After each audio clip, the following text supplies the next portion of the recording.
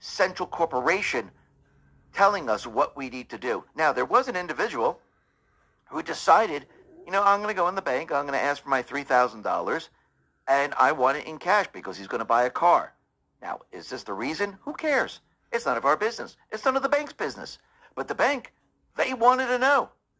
They wanted to know, why do you need this money? Well, if it's my money, why do I have to explain this to you?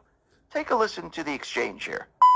Wait, I don't understand. What are you talking about? So I will either give you a bank draft, or if you're going to get cash, I will need an invoice for the car purchase. Why? No, I'd like to. It's for if the car's payments for in cash. I can't use a bank draft. Are you buying from like a private? Yeah, it's private. person? It's literally from my friend. From your friend? Yeah, but he wants it in cash. Can you give you like anything saying you're purchasing from him? No, I don't. You don't need that, bro. What is it? I'm only asking for 3. Annual. What is this? It's my money. I'm allowed to withdraw from my own bank account. Yeah, so I can. You said that what's the maximum limit you can give a withdrawal to a customer? It's $3,000 on the date. You've already mentioned that multiple times. Yeah, not today. Why not today? Today I would need a bank draft, or I would get an invoice. But why you don't? So you need proof of what it is. Why is that? And why is that? Why is that?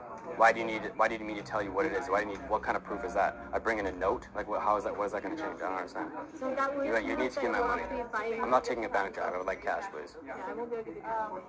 Yeah, wait. I'm just going to sit here until you give me cash. So I'm not going to leave. Okay, well, if you want to sit there, And then do what? Who am I waiting for? I can get the manager to talk to you.